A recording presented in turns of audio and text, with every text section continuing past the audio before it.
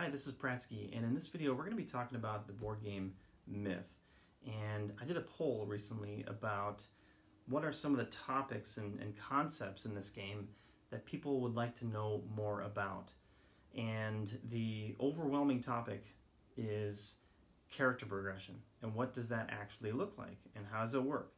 And so I have tried to take all of my knowledge and I've dug through more of the rule book and whatever I could find to try to just make this concept more clear. So this is the first video and potentially a series of videos that I might do talking about some of these concepts and how we can help to clarify how this game actually works and try to just bring the community together and get people excited about this game, because it really is an amazing game. This is one of my favorites by far. But before getting into that, I will just throw out the, I don't know if disclaimer is the right word or not, but the truth of the matter is, with Myth, it's gone through 2 different Kickstarter campaigns, and overall the game isn't in the greatest of shape in terms of what all has been released for it, how it's been released. There's still another wave coming of miniatures from the second Kickstarter that has to be fulfilled, and it most likely won't be until next summer until we get that. There's also just a lot of different parts and pieces to the game that not everybody has because they weren't able to get it because it was either a stretch goal or something extra that you had to buy in the campaign, or it was actually something that came from a different Kickstarter for a different game. And it hasn't been assembled very well, and people have hugely varying amounts of different pieces and parts and components to this game. And so that's unfortunate, but Ulysses US is going to own this game, and I believe that all the legal stuff is now done. We're waiting on an announcement from them about more details on where they're going to take this and what's coming, so I'm excited for that. But even in its current state, it's still playable. It's still a ton of fun. And so with that said, just know that it should be getting better. But yeah, so for those of you that do have it, or for those of you that are interested in potentially seeing this game when it maybe is re-released, let's take a look at this concept of what it means to level up in this game. Hero progression in Myth isn't the clearest concept to understand. That's why I'm doing this video. It's not something, you don't earn XP in this game. You don't progress through levels like you're level 1, you're level 2, level 3, and so on. It's more about how many titles that you've earned, and thus how many green or better pieces of armor or gear that your character has been able to keep, and how many upgraded cards that you have in your deck. I should add, what is a title? Because this was something that I was confused about, so I can't believe I almost forgot to add this in here. But a title is basically like, oh, Prattski well, here we go. Here's an actual title. The Harbinger. So Prattski the Harbinger. It's like, you know, a title, like you're the champion or whatever. Just, you know, something like that. It's a way to say you've earned this. You've done something, you know, we could call you this, you know, the Harbinger, or the Lifebringer, and there's a whole host of other titles and stuff that you earn. But that's what they are. It's kind of like a trophy in a sense. And each one of these has a unique special ability that it grants you.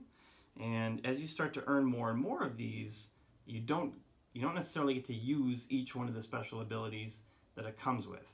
Before you go out, when you do your act or whatever, you have to decide, based on maybe what you see, what you foresee coming up and what you need to fight and what it might look like, you get to choose one of them.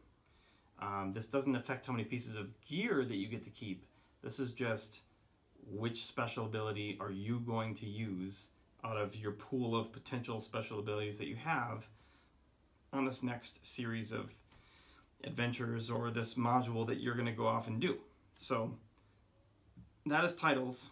But I wanted to make sure that that was clear, because when I first was reading through the rulebook and saw like you earn this title and you get to keep a piece of gear for every title that you have, I thought, title? What is that? Because the rulebook didn't really do a great job of describing what titles were. So anyway, that is titles. At this time in Myth, there's only one level that you can upgrade to, and that's Journeyman. And it's achieved by earning 2 titles, and thus having 2 pieces of green or better armor on your character, and it's earned by having 3 upgraded cards in your deck. There are levels beyond Journeyman, which are Master and Legend, which, I don't know if you've seen the skull rating that they have on different modules and bosses, but they have a 1 skull, 2 skull, 3 skull, 4 skull. And the 1 skull is the out-of-the-box hero, 2 skulls is Journeyman, 3 skulls Master, 4 skulls Legend. We currently don't have a way to get to Master or Legend. We're kind of stuck until more of the game is produced and allows us to get there. And with Ulysses US now owning it, we're really hoping that they're going to progress and get us a way to continue to upgrade these characters. Though we can't currently upgrade to Master or Legend, there actually is content that is appropriate for those higher levels. There are 4 different modules that have been released that are beyond 2 skulls. I think there's a 2.5 and maybe a 3 skull or 2 and a 4 skull. And there are also bosses and mini bosses that are beyond 2 skulls as well. So I haven't actually played any of that content yet, so I'm curious to know if some of that stuff is doable by upgrading your character enough through all the Journeyman stuff to be able to try to see if it's doable. It's either going to be impossible or it's going to be potentially quite a stretch to do it and quite a challenge. And if any of you have actually tried to get that far and have had an experience on anything beyond 2 skulls, I'd be very interested to hear what your experience has been like in that so far. So leave a comment and let us know. Now getting back to the basics a little bit, every out-of-the-box hero comes with 25 cards. They're the ones with the little white flame on the top, and that's your starting deck. There are also 5 novice cards, and these are the cards that you can upgrade to before you reach Journeyman. And these have the little green flame at the top.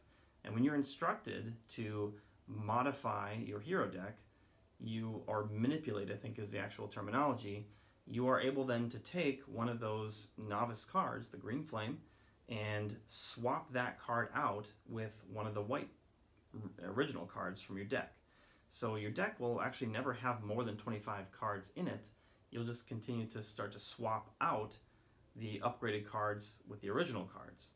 And this is actually quite interesting because you're not adding to it. You have to choose what you want to become a part of that new deck, but also choose what you don't want to be a part of that. And there's some interesting strategies that can come out of those decisions.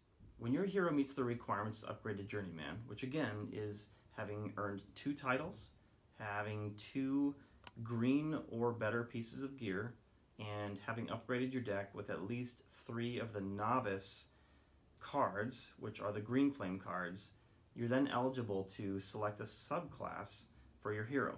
Now the original 5 heroes have 2 different options for subclasses, and that would be the Acolyte, Apprentice, Archer, Brigand, and the Soldier. All of the other heroes just have 1 choice. And every subclass has 10 different cards that have the little blue flame on top of them.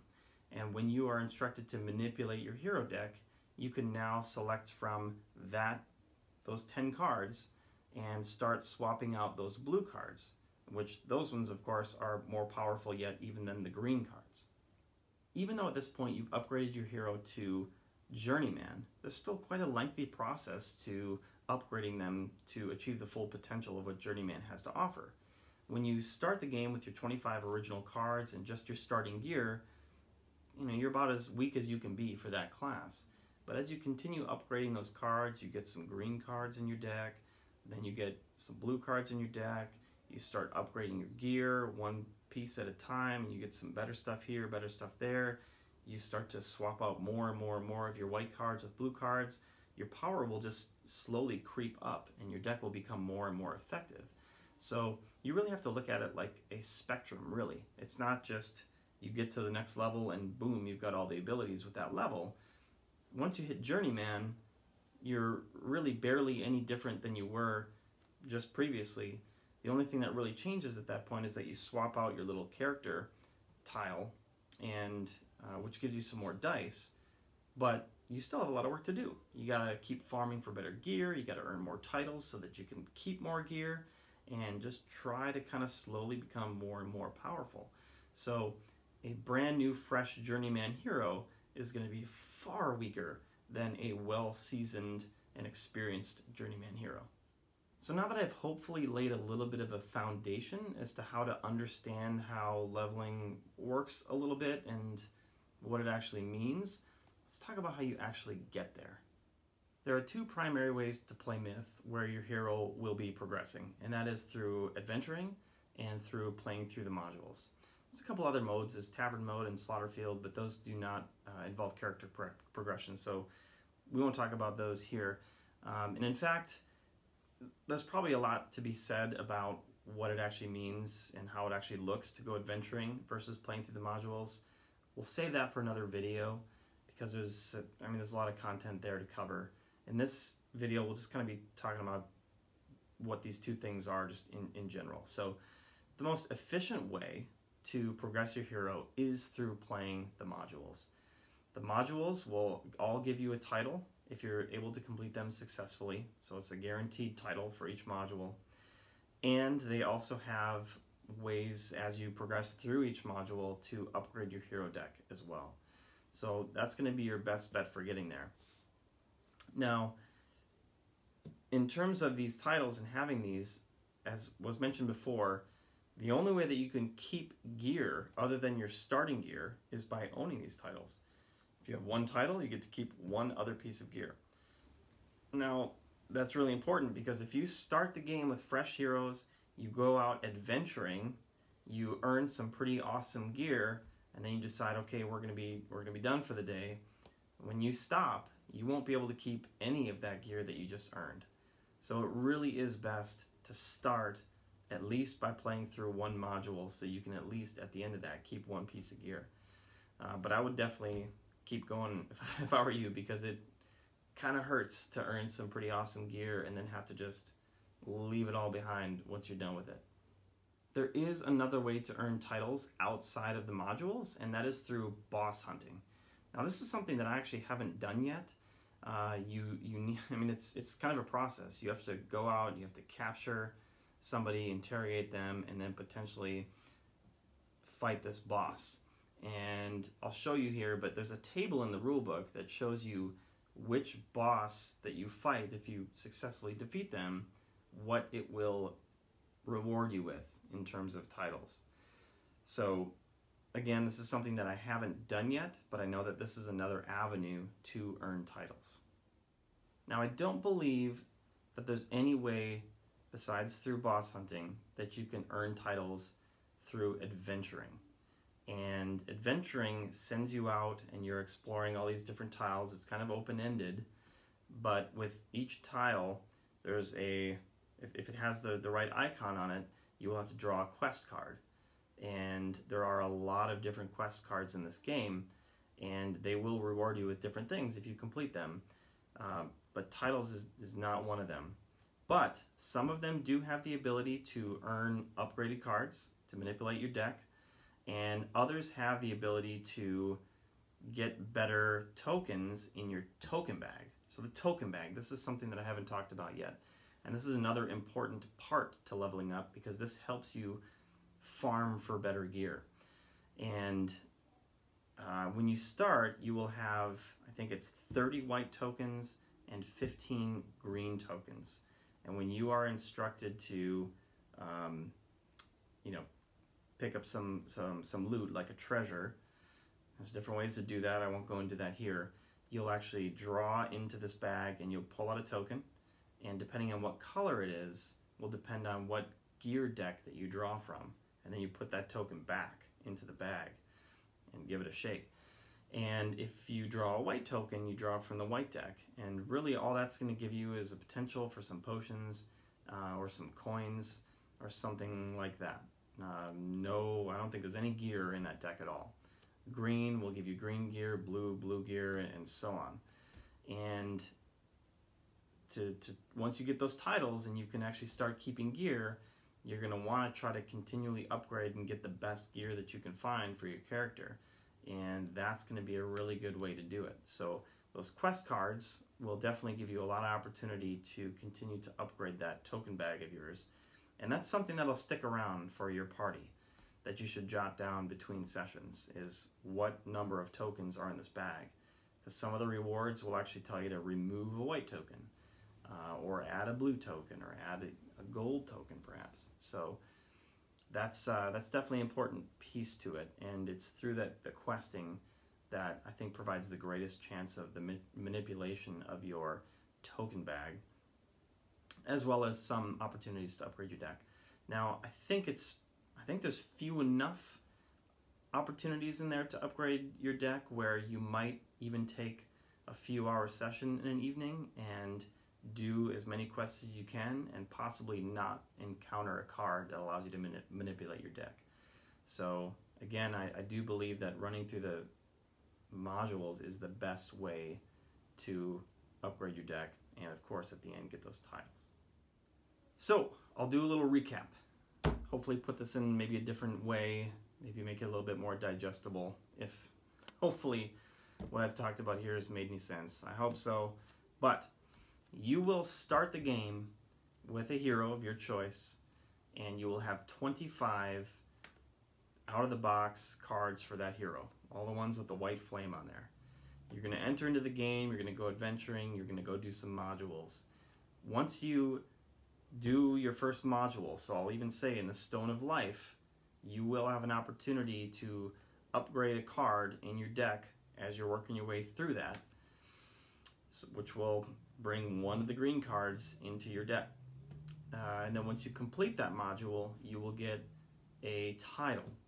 And with that title, it will give you a special ability that you can use, and it will also provide you the ability to keep one piece of non-starter gear. That's a start. Then at that point you can go out adventuring, maybe try to upgrade that one piece of gear that you've got to something better, or you can go and do another module, in which case you'll be able to probably upgrade another card, you'll get another title, so now you'll be able to keep two pieces of gear, and at that point you might go out adventuring again, you might do some quests, and the quest cards, you might be able to improve your token bag and be able to have better chances of pulling out green tokens, blue tokens, and get that better gear.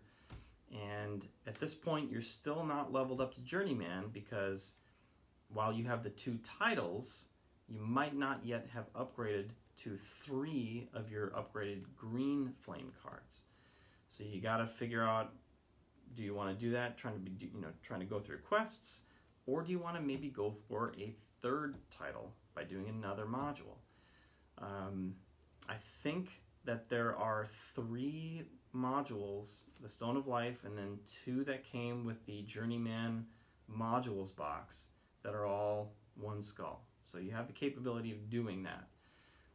So once you've then earned 3 green cards, 3 upgraded novice cards in your deck, and you've got the 2 titles, then you're eligible to be Journeyman. And so you'll take the little character token that you have in your character slot there, and you'll swap that out with the token of the subclass, the Journeyman subclass that you want to go with, which will, as you can see on it, it will give you some better dice, naturally, your dice pool. And now every time you see the game reward you with being able to manipulate your deck, you can choose from one of your 10 blue flame cards for that subclass and swap it out with a different card from your deck. So in total, you can end up having all 5 of your green cards and all 10 of your Journeyman cards in your deck. So you will have replaced up or over half of the original cards that you have. So you will slowly become more and more powerful. You'll eventually get better gear, and it'll be really interesting to see how far we can push our abilities, push our heroes through some of the more difficult content. So that, in a nutshell, is leveling and progression in Myth. So hopefully that makes some sense out of it. Now, if you have any questions at all, I'm very happy to try to answer them. Please go ahead and leave a comment, and I'll definitely see it and get to it. If I don't know the answer, I have a couple people that I can reach out to try and get some more clarification on some things. So I'll definitely try to do that for you, because again, this is easily one of my favorite games. I love it. I really wish more people got into it and understand that there's a major barrier there in understanding how this game works and how it all flows. So hopefully this was helpful. If there are other topics that you'd like to see covered, let me know. Again, I've probably got a list of maybe 6 to 8 right now that I'm interested in potentially covering. So we'll see. Depends on what people are saying, what people need clarification on. So anyway, Prattski here. Thanks for watching. We'll see you next time.